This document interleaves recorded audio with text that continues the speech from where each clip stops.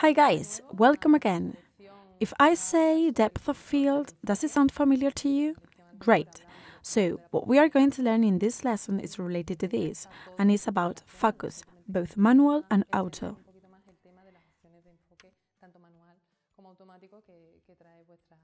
So, before taking a picture, please remember that when we use the focus, we are actually adjusting the distance. It is the area's dimensions of the element we want to make sharper. So, we notice that if we are working on an auto mode, the camera won't let us shoot if we get closer to the objects. See what happens here. This is basically because auto mode is not that great if you want to do certain things or effects. In this case, if we are in a short distance, we won't be able to shoot. But wait, it reminds me that something similar happens when our hands get too close to our eyes. Can you see something? No, since my eyes cannot focus my hand. We can only focus it when our hand separates from the face. Check it out. If we stare at our hand, we cannot see the background clearly, say it's blurred. At the same time, the other way round. We stare at the background and the hand blurs. So, the same happens with the camera. After this example, understanding depth of field and focal distances isn't that tough, right? Thus, it's crucial not to ignore the distance since the closer we are, the bigger self-focus is. So, we'll be able to shoot in short distances if the manual mode is on, no matter how close we are. This, however, doesn't happen with the auto mode, as I've said before. Normally, when working with this mode, we are going to hear a beep or see a light in the viewfinder, depending the camera.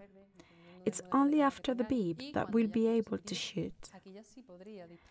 Remember, do not go over the minimum focal distance written in your lens.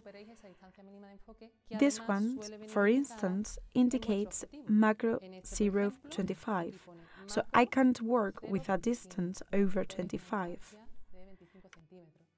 Obviously, this length is going to change with the focal distance. The angular lens usually allows us to get closer. Let's try this out with 18mm lens. As you can see, we can shoot until we move the camera to a further distance. Yeah? Can you see? Right. What happens if we zoom? Oops, we can't shoot neither. Can you see? So we need to keep in mind all this information about focus. It's very important. Let's learn now how to work with the focus. According to the camera we are working with, there are different options. One of them is using focus points. What does it mean? Well, depending on the camera, you'll find 3 focus points, 9, 11 focus points. It depends. So, take your camera and look for this option in it. In case you can't find it, check the user manual. Also, we're going to talk about the focus areas, which again, they are different in each camera. Some models use focus points, while others come with focus areas. Those using focus areas allow us to adjust the focus within different areas. For example, those on the right, those on the left, those in the middle. In the option to select the area offered by this camera, we can select all the points, which are 19, or just select the point that corresponds to the current position of the object. See? Only these points or all of them.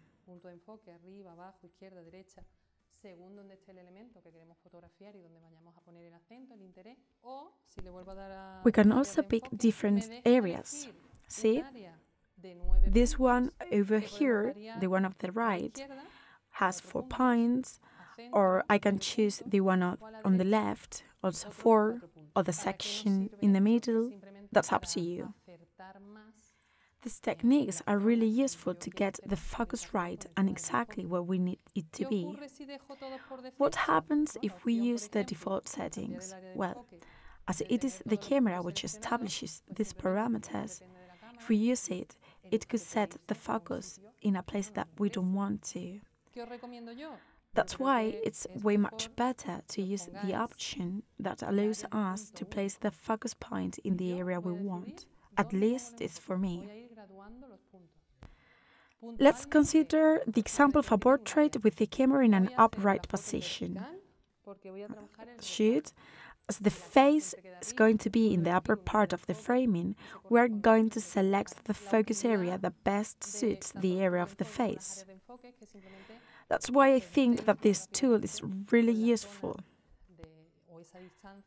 Another thing that can be done when taking a photo is modifying the focus points: right, left, up and down. There is also another possibility, which consists of working with the points in the middle and using a technique called focus lock and reframing. So, instead of going to the menu every time we want to change it, we can use this option. How does it work? It's pretty easy. Look at the object, okay? So, we just need to press slightly the shutter button and, without altering the distance, we move the camera sideways, like this. Okay?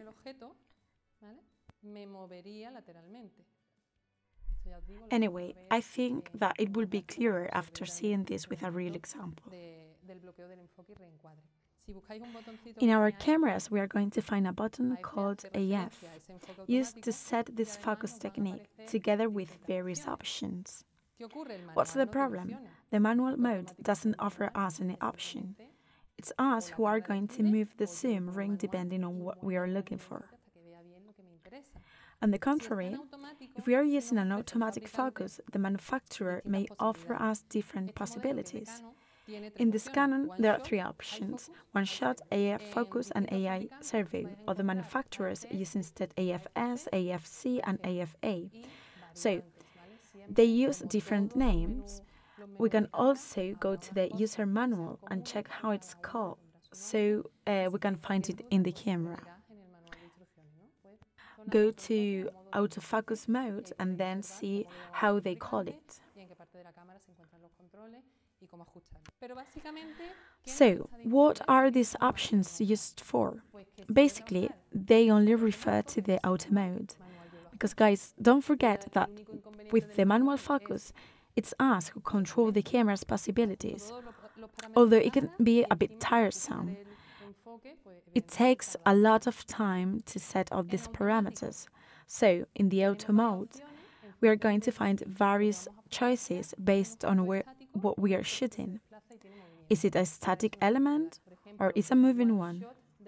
For instance, the option one shot in Canon or AFS in Nikon indicates that what we are using is a simple and unique autofocus for static elements, without motion, no motion at all. Let's use again the example of the hand. If we focus our hand and it remains static while we are pressing the shutter button, the result will be okay. But if we move the hand while pressing it, we are going to get a blurry image. That's why there are other useful ways to take pictures of objects in movement. In Canon's cameras, we'll find the option AI servo or AFC in Nikon, for example, which stands for continuous autofocus, and help us to follow the object's motion. All this involves that we need to keep in mind that there's a focus for static elements and a focus for moving elements. Between these two tools, there's another one, AI focus, an intermediate tool. It's a simple focus that shifts to continuous when motion is detected. Well, people tend to consider it as the best option, but I wouldn't say so, since it doesn't get the focus right very often. As a general rule, I recommend that you use simple focus. It is one shot. I think it's the best, because most of the time we'll be working with a static object, so this mode is great. Only shift to continuous when working with motion, like shooting people walking or cars or wherever.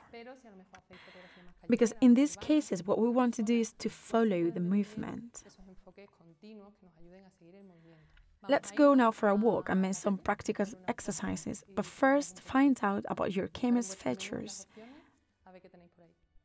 Hi! Now we're going to make an exercise to see how the automatic focus works. The first thing we need to consider is the minimum focal distance. Say, can I get too close to the object I want to shoot?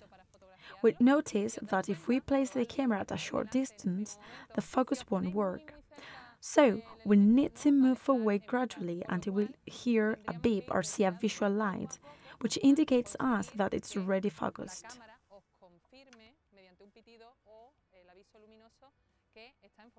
We also need to make sure that the AF sensor is activated and that we are not in a manual mode, because although manual mode lets us get very close and take a picture, the image we get will be blurred. So remember, that's very important, keeping the minimum focal distance.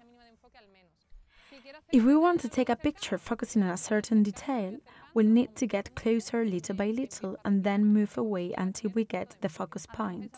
Now we shoot, and if we've kept the distance, the photo will be okay. Now I'm going to use an open diaphragm so that you understand the connection between focusing something at a short length and the background. Now I'm going to set the diaphragm at 5, which is the maximum allowed by this lens. And then I'm going to try to focus the tree and get a blurred black background. What I'm going to do is moving the tree to one side instead of placing it in the middle, so that we can play around with the focus points in the camera. See, we're moving the different focus points. There is also another technique which I found really useful. Don't know if you recall it, it's called AF lock, and it consists of pressing the shutter button and then set the focal distance and move left to right. Do you see how I'm doing it? Great. The aim is to manage to focus the tree situated on the side and to get a blurred background. To do this, as I said, we can try out with focus points or with AF lock technique, as you prefer. That's up to you.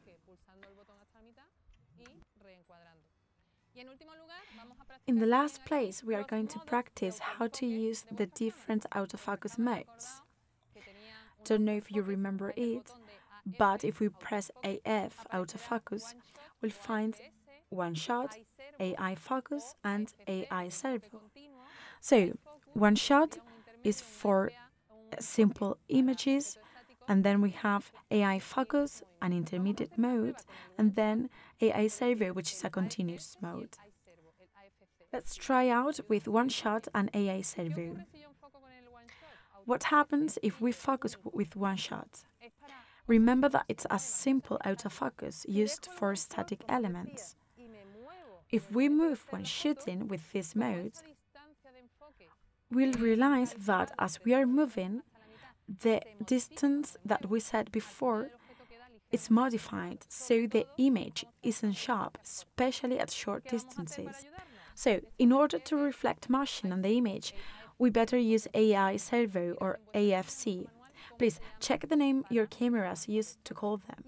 So now, if I move, it won't affect the image, since the camera estimates the distance. Can you spot the difference?